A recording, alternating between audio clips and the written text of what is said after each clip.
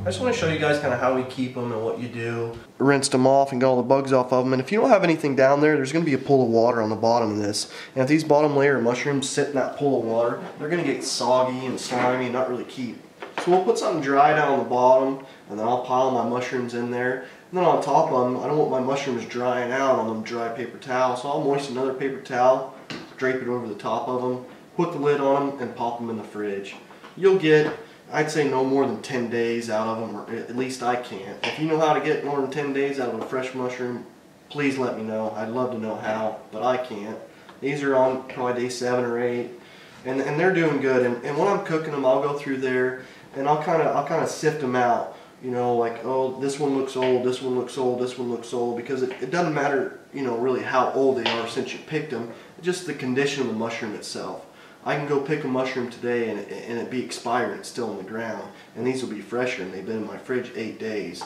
It's not necessarily when you picked them from, it's just how fresh they are. The texture, how moist they are, how firm they are. When they start drying out, when you pick them fresh and they start drying out, they start getting brittle. I just barely rub my fingers on that and she's going to crumble away. It's because it was picked fresh, but it's starting to age in my fridge. So we're going to cook them up with some bacon grease.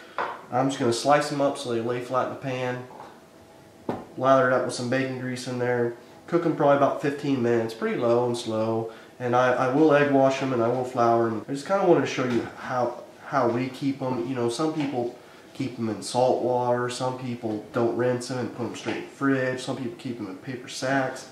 I don't know the best way, but I've been picking morels for quite a few years now, probably 10, going on 10, 12 years, and this is what works for me and what keeps them the longest. You know, we've probably filled up this container right here, I don't know, 3, 4, 5 times this season.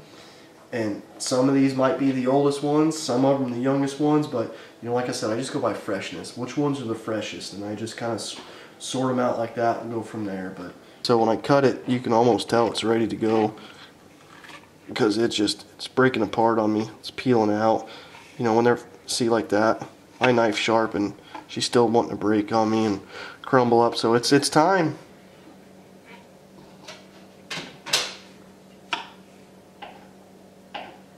And if I see something like this in there, a little bit of brown or, you know, discoloration like that, sometimes I'll scrape it out if it's a big old spot. But on this piece, the outside looks good, the inside just got a little bit of brown there.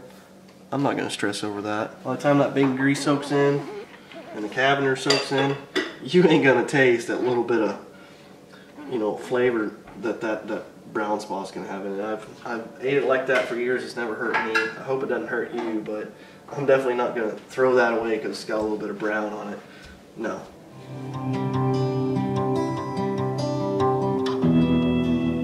Again, here's another one with some brown spots on it. You can see a little bit of brown here, starting to brown here, and it is. It's time to cook it, but we've had so many, we've been so fortunate, we've picked so many, we've been able to share with all our friends and family, and you know, it's got a little brown on there, it's alright, it's not going to hurt me none. You know, if my fish meat has worms in it, it's fine, I don't care. I'm going to freeze it, kill the worms, I'm going to cook it, I'm not just going to waste it all. So, you know, if there's a little discoloration or if there's some bugs on there, you know, it's out in the woods, it's out in nature, you know, these things, we're picking them out of the wild. So to me, I'd much rather have a couple bugs on there than be farm raised, pump full pesticides and herbicides, fungicides and whatever. So this is how it comes in nature, and it is what it is, and it's a beautiful thing. It really is.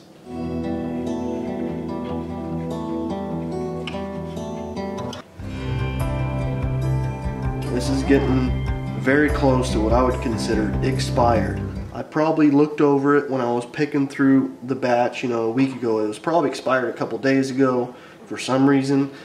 It looked okay from the outside, but when I cut it open, you can see the inside there.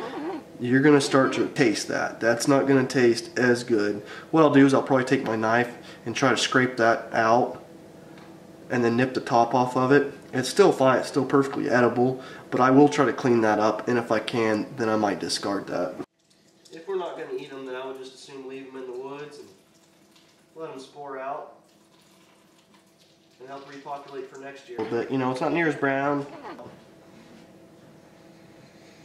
It smells good, it smells fresh, so There might be a slight bit of, you know, not as fresh flavor in that, but it's not enough for me to throw it out. I doubt anybody really picks up on it. This is what, that's a fresh one. You know, that's what the inside of it's looking like.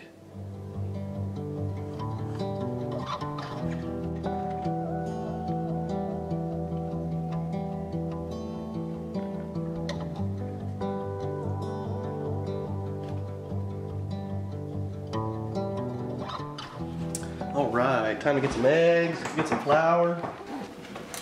And you don't have to egg wash them either. A lot of times I've seen people, after you slice them up like that, they'll just drop them in a bowl of salt water. Any bugs that are left over, any little gnats or anything like that, they'll jump off of there.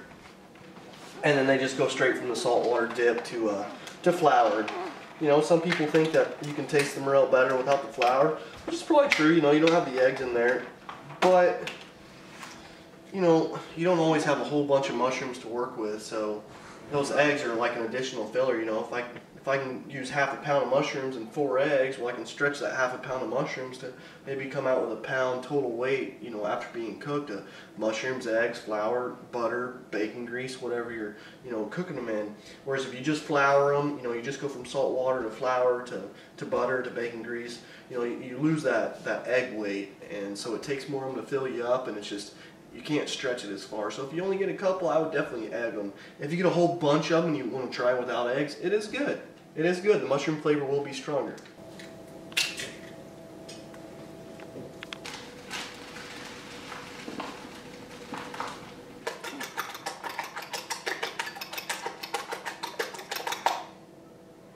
If you want to add pepper or seasonings or anything to your egg wash or to your flour, you can. That's fine.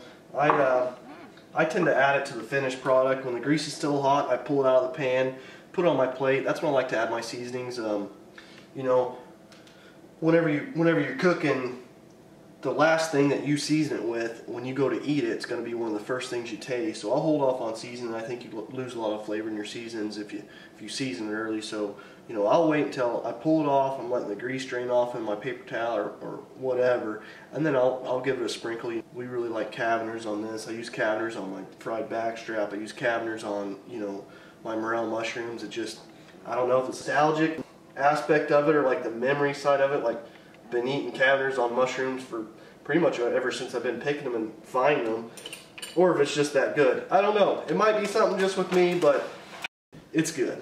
You won't go wrong if you go putting Caveners on your fried mushrooms. You're not going to be mad at me. As soon as I get a mess I'm ready, I'll drop them in that bacon grease, and I might do this process over again. It probably looks like I got 2 skilletfuls now.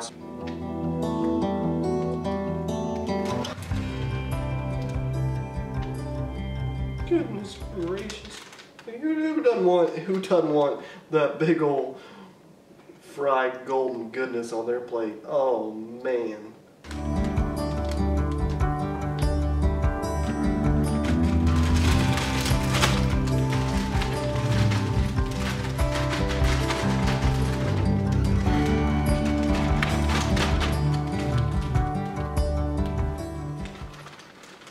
Hold that over the bag, and I'll just give it a little shaking. And yeah, I took the breading nicely. That's how I want it to look. They might look differently by the time I get, you know, a skillet's worth breaded up. They might look a little different. The egg might bleed through the flour might get wet or whatever. But I don't pull them out of there and drop them back in the flour again and get them looking just like that. I fry them. The flour's still there. It might be wet flour, but it's still flour, and it's still going to fry it just the same. You know, when you fry it, it's going to cook that moisture out of there, and it's going to fry. It's going to crisp up just fine. That's my first plate of morels. I'm going to drop the dang bacon grease in there. Plop it down like so. It looks like about a tablespoon to me. Viscosity of it's pretty thin, so I can tell it's pretty hot. It's not real hot. I don't want it real hot either. You know, I don't want to just burn my flour up or whatever. So it's warm enough for me.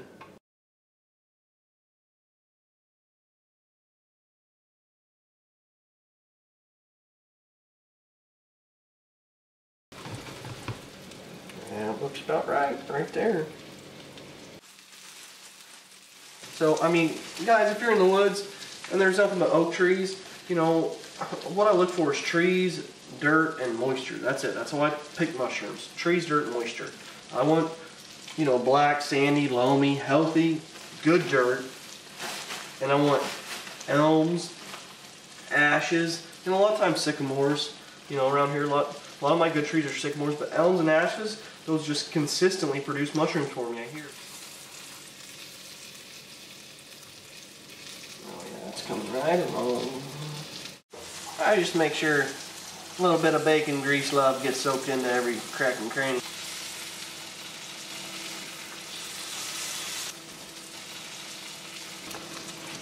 And I love using butter, man. I love cooking in butter.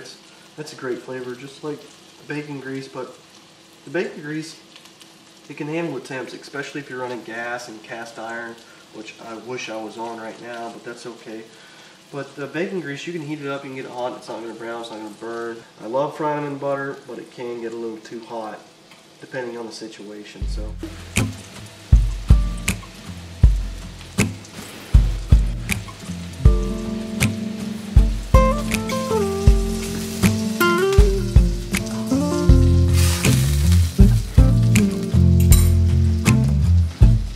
Grease is hot, they're nice and tacky, greasy. Drain it off on that paper towel a little bit, take my Caveners, give them a little sprinkle here. Ain't nobody gonna be mad at you for doing that, I promise you. And yeah, it's got MSG in it, and MSG is freaking delicious. I've heard it's unhealthy, healthy. I don't know, I don't care. Tastes good. It's good.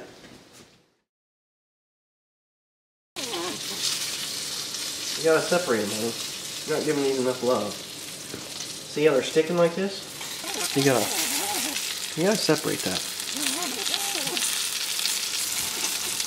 Ooh-wee. I already know they're good because I've been eating them. I mean, it's morel mushrooms fried in bacon grease with Caveners on top. Oh yeah.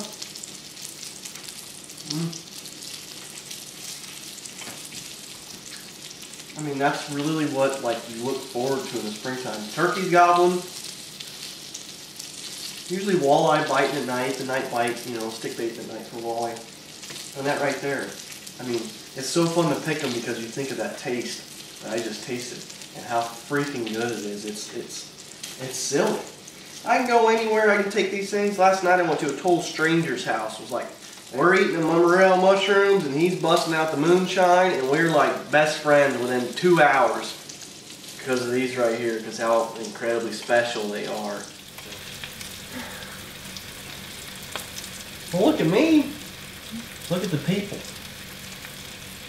TJ just cooked me some morel mushrooms. And this is the first time I'm trying them cooked like this in bacon fat instead of what we usually do, which is butter. And I'm going to see what I think. Here we go.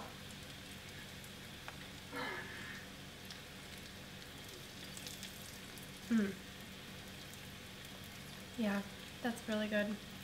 I like it. It almost gets a little crispier than the butter does. Really, really good.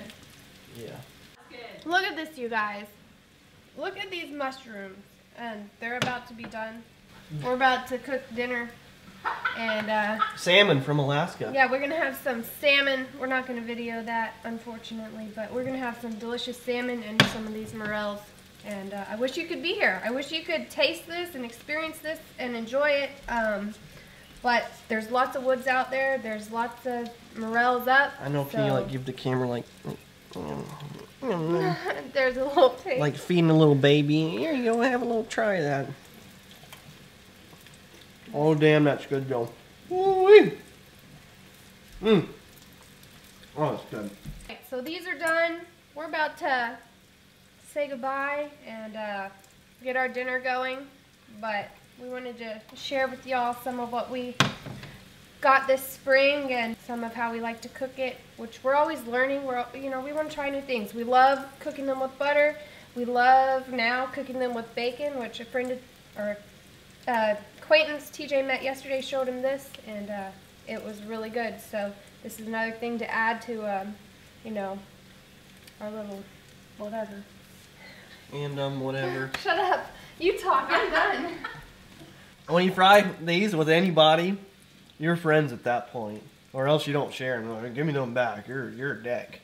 You share your mushrooms with somebody, oh, you're friends. You're good.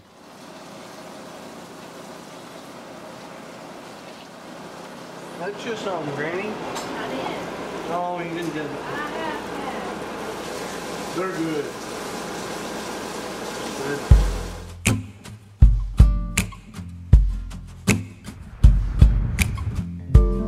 Oh, that's a beautiful fish. You gotta say anything about them or not? That's just a beautiful fish. Pre-spawn. She's probably full of eggs. Back here in the windblown pocket.